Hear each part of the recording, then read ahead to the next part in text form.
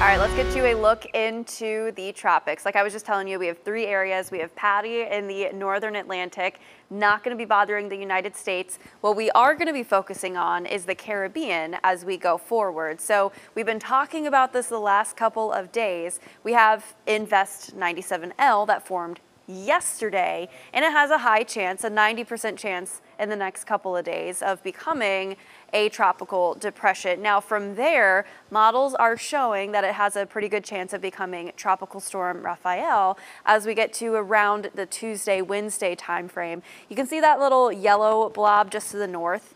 That's basically just going to get swallowed up by what 97L is right now. So we're not going to be worrying about that going forward. But with some of the spaghetti plots, they're leaning a little bit more towards the west, which is obviously the track we want to see. But if it takes more of that eastern track, obviously we would see some more of those impacts here in Southwest Florida, like more rainfall and the probability of seeing some of those gustier winds towards the coast.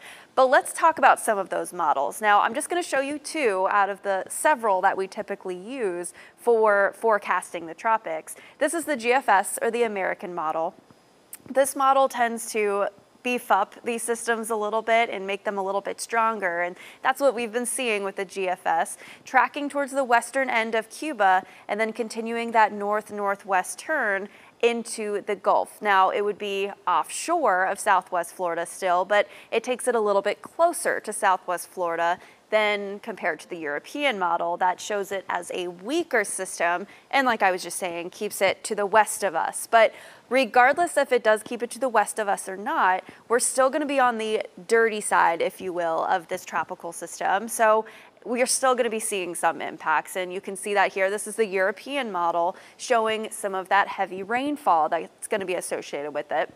First round would come in on Tuesday. We start to get a little bit extra moisture in the atmosphere, but really looking like the main day would be Wednesday into Thursday. That's when we would be seeing several rounds of heavy downpours, but then really from there clearing up on Friday into the weekend. And it does look like it's going to be weakening slightly as it pushes into the Gulf. Now you're probably thinking, it's still fresh on our mind, is this going to rapidly intensify as this goes into the Gulf? And the dynamics are just not there compared to where we were a couple months ago.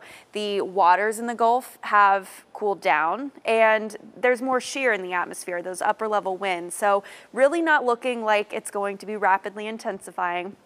A lot of the models I'm seeing right now are struggling to get it past that tropical storm mark, but we know how tropical storms can be. We can still see lots of rainfall and those gusty winds. So something to watch. Does it take that more of an eastern track? Does it take more of that western track? What we can say now is certainly going to be seeing some more of that rainfall as we head towards midweek.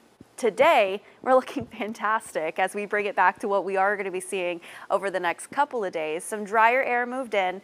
That's going to be lessening our rain chance this afternoon, and it's going to be dropping down our humidity slightly. So it's going to be looking and feeling really nice, and you can see that here in Naples Bay right now. It's a really gorgeous morning across our backyards. Lots of sunshine today, tomorrow. I do recommend having that umbrella if you're heading out to the poles on Tuesday, but Wednesday, that's going to be our main day for that tropical moisture. So keep that in mind going forward. Temperatures were ranging in the 80s.